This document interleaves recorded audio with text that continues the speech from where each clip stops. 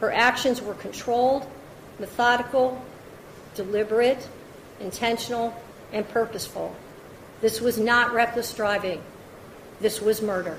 19-year-old Mackenzie Shirilla crying uncontrollably as the judge declared her guilty on multiple counts of murder in the deaths of her 20-year-old boyfriend Dominic Russo and his 19-year-old friend Davion Flanagan. She was convicted on all 12 charges she was facing, including those of felonious assault and aggravated vehicular homicide. She had a mission, and she executed it with precision.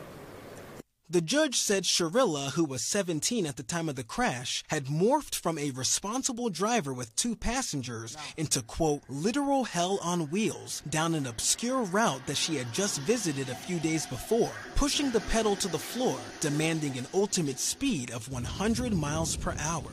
The intent was obvious upon seeing that video that there was only one goal, and the computer demonstrated that there was no attempt to slow down or stop, that it was full speed into a building, and tragically it cost 2 people their lives.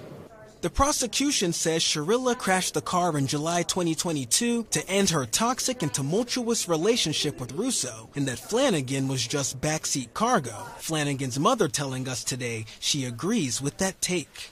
We are just thankful that we feel justice was served today. There's not a day that goes by that we don't miss our son, and justice was served for him today. But honestly, there's no winners here. There's no winners here today. Thanks for watching our YouTube channel. Follow today's top stories and breaking news by downloading the NBC News app.